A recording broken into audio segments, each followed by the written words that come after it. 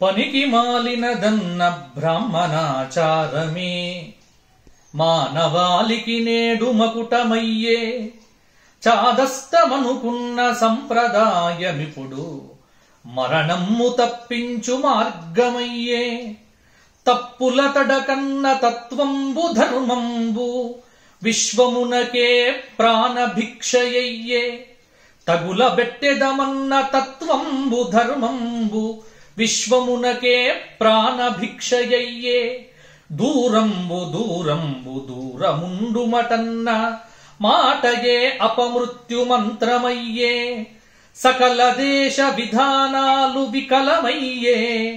భరతదేశ సంస్కృతి ప్రకటమయ్యే. కనుక ఇకనైన బ్రాహ్మణుల్ కళ్ళు తెరచి పరమనిష్ఠాగరిష్ఠులై బ్రతుకుడయ్యా. మాకు ఆప్తులు మిత్రులు మా జొన్నవిత్తుల రామలింగేశ్వరరావు గారు ప్రస్తుతం ఉన్నటువంటి కరోనా పరిస్థితులను చూచి తమకు కలిగినటువంటి అనుభూతిని కవిత్వ రూపంలో పంచుకున్నారు. వారు చెప్పినటువంటిది 100% యథార్థము. ప్రకృతి కన్నెర్ర చేస్తే మానవుడి గతి ఏమిటో ఇప్పుడు ప్రతి ఒక్కరు కూడా తమ అనుభవంలో అనుభూతిగా ఆ జీవితాన్ని అనుభవిస్తున్నారు.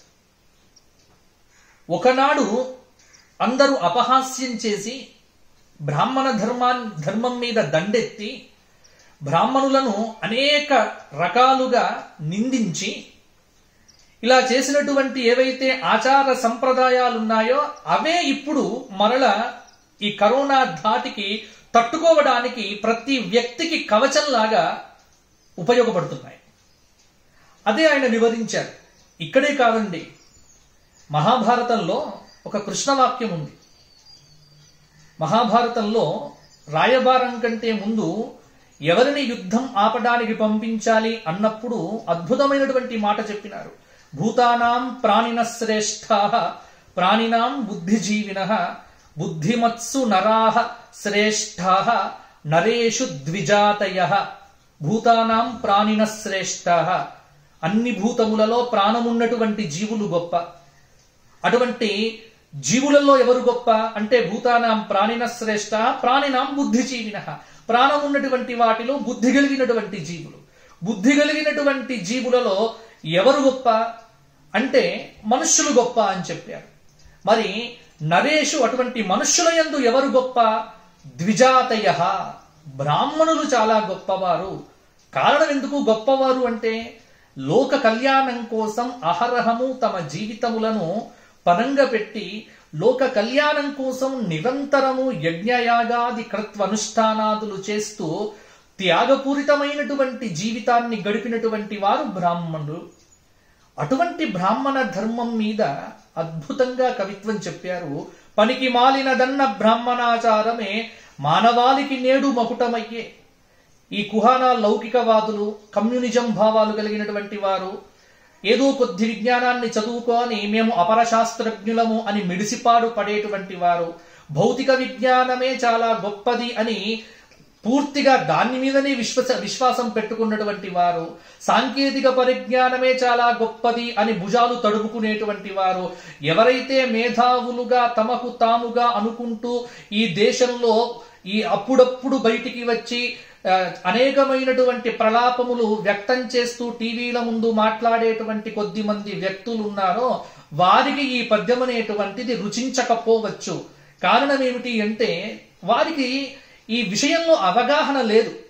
ఎందుకంటే బ్రాహ్మణాచారము అంటే బ్రాహ్మణుడి యొక్క ధర్మమే విశ్వ కళ్యాణం కోసం అవతరించినటువంటిది. చాదస్తం అనుకున్న సంప్రదాయం, ఇవాళ చాదస్తము అన్నారు సంప్రదాయం, కానీ ఇవాళ దూరం పెడుతున్నారు. కనీసం ఇక దానికి పెద్ద గొప్ప పేరు కూడా పెట్టారు ఇవాళ. ఏమిటి? సామాజిక దూరం అని. కాబట్టి ఇలా పేర్లు పెట్టుకుంటూ కరోనా బారి నుండి తప్పించుకోవటానికి మరల మా ప్రాచీన ఆచారములే అంటే ఒకనాడు ఇవన్నీ కూడా మా ధర్మపురిలో మేము అనుభవంలో చూసాం. మా ధర్మపురి గ్రామం 750 బ్రాహ్మణ కుటుంబములు ఉన్నటువంటి ఒక అగ్రహారం. పూర్వకాలంలో మా ఇంటిలో 1980 ప్రాంతములలో ఇవన్నీ మేము ఆచరించినటువంటివే. మా తాతలు, మా నాయనమ్మలు, మా ముత్తాతలు వారంతా చెప్పినటువంటివే. ఇంటికి స్కూలుకు వెళ్ళి స్కూల్ నుంచి ఇంటికి వస్తే ముందు ఆ బట్టలు అక్కడ వదిలిపెట్టేస్తే కానీ లోపల అడుగు పెట్టనిచ్చేవారు కాదు. కారణం ఏమిటి? ఇప్పుడు అదే చేస్తున్నారు. కరోనా అనేటువంటి పేరుతో బయటికి వెళ్ళొస్తే ఆ బట్టలు అక్కడే బయట విడిచిపెట్టేసరండి. కాబట్టి ఒకనాడు ఏవైతే అంటరానితనంగా తమ మేధాశక్తితో అనేక భేదాలు సృష్టించటానికి సరి అయినటువంటి సంప్రదాయ ఆచారాలను వక్రీకరించి వాటిని ఒక దుష్ప్రభావమైనటువంటి వాటిగా తీర్చిదిద్ది దాన్ని అనేక రకాలుగా ఈ సమాజంలోకి ప్రచారం చేసి తమ పబ్బం గడుపుకున్నటువంటి ఆనాటి బ్రిటిష్ వాళ్లను తలదన్నేటువంటి వ్యక్తులు ఇవాళ భారతదేశంలో చాలా మంది మేధావుల పేరుతో చెలామణి అవుతూ ఏదైనా ఈ బ్రాహ్మణాచారం కానీ, లేకపోతే సనాతన ధర్మం కానీ, లేకపోతే రామాయణ భారత భాగవతాలు కానీ ఇటువంటి విషయాలు వస్తే వీరు వెంటనే మీడియా ముందుకు వచ్చేసేసి ఇవన్నీ తప్పు, అబద్ధం. మా ధర్మం, మా ఆచారం, మా సంప్రదాయం మేము గట్టిగా చెప్పుకుంటాం. మా భావాన్ని వ్యతిరేకించేటువంటి శక్తి ఎవరికి? మా భావజాల స్వేచ్ఛ మాకుంది. కాబట్టి మా రామలింగేశ్వరరావు గారు మా ఆచారముల గురించి గట్టిగా ఢంక కొట్టినట్టు చెప్పారు. కాబట్టి అది కొద్ది మందికి రుచించకపోవచ్చు. రుచించినటువంటి వారు చూడకండి, రుచించినటువంటి వారు మీరు కళ్ళు మూసుకోండి.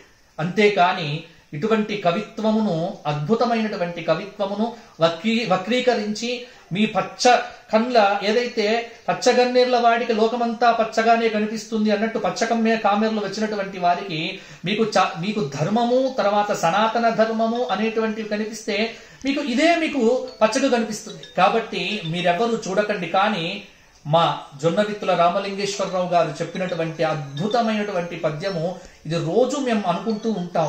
విశ్వమునకే ప్రాణ భిక్ష అయ్యే. దీనిలో ఒక్కొక్క మాటను నేను వ్యాఖ్యానం నా భావాన్ని వ్యక్తీకరింపజేస్తూ ఉంటే ఇంకా ఎంతైనా చెప్పవచ్చు.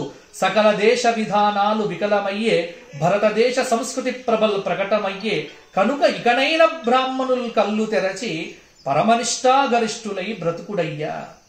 చివరికి చాలా మంచి ఒక అద్భుతమైనటువంటి వాక్యముతో ఈ పద్యమును ముగించారు. మా బ్రాహ్మణ సోదరులందరికీ, మిత్రులందరికీ, శ్రేయోభిలాసులందరికీ, బ్రాహ్మణ ధర్మంలో జీవిస్తూ ఉన్నటువంటి వారందరికీ, బ్రాహ్మణులకు ఒక చక్కటి సూచన చేశారు.